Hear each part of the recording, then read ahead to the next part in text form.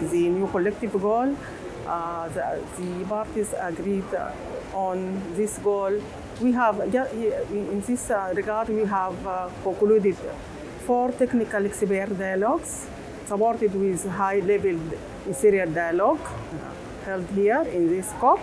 And the main outcomes from this deliberation and discussion on the new collective goal, this goal should be based on a grant base rather than loan, because loans will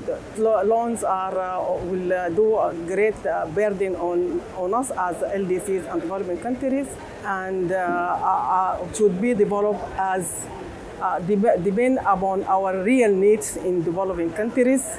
The input should be taken from our NAPs, our NDCs, our national communication reports, and also should be developed to be available, accessible to all in a balanced way, and should be accessible, and this accessibility and availability should be extended to the local level for NGOs, CBOs, civil society, and local communities that highly impacted by climate change.